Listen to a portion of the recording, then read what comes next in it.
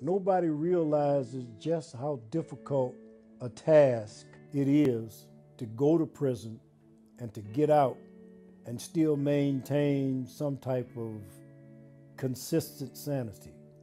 They don't realize how hard that is. I remember walking out of the detention center and raising my hand to God in thanks. I didn't have any family. At that time, I didn't know where my son or my ex-wife or my daughter were. I said to myself, I've been missing out on a lot of life. A lot of life.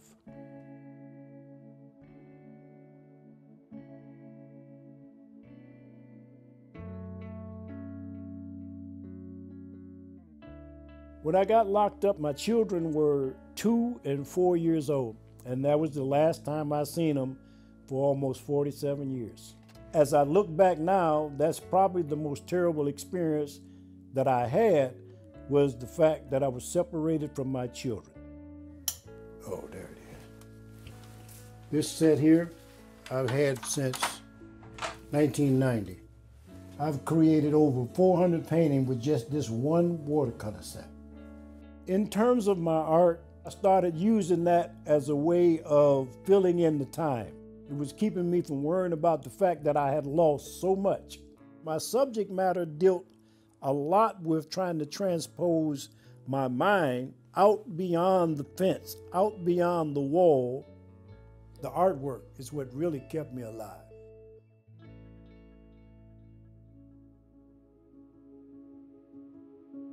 The ultimate witness in my case was the one that actually committed the crime. And these people gave me life without parole, which meant that I would die in prison for something that I didn't do.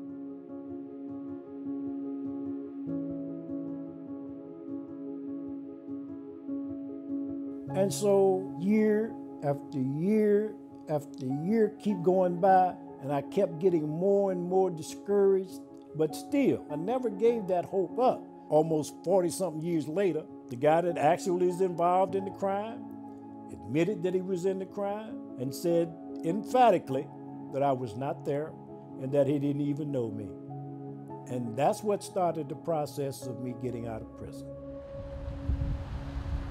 But I miss you most of all, my darling, when autumn leaves start to fall.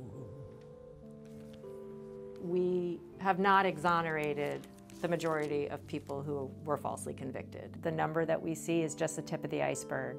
There's really good reason to think there's a lot more people out there who are innocent and have been in prison or are in prison and are yet to be exonerated or may never be exonerated.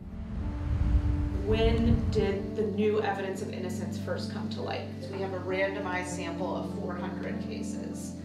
It's an incredibly complicated process to become exonerated of a crime. There's a lot of luck involved, and that's really unfortunate. I think what's really remarkable about Richard Phillips is the fact that he kept going for as long as he did.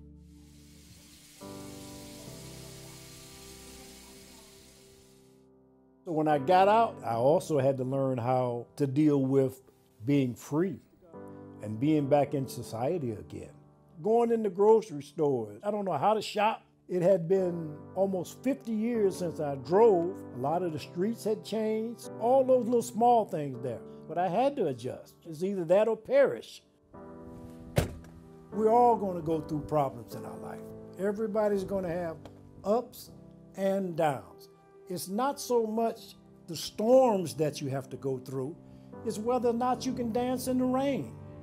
If I can do that, it won't be such a total loss.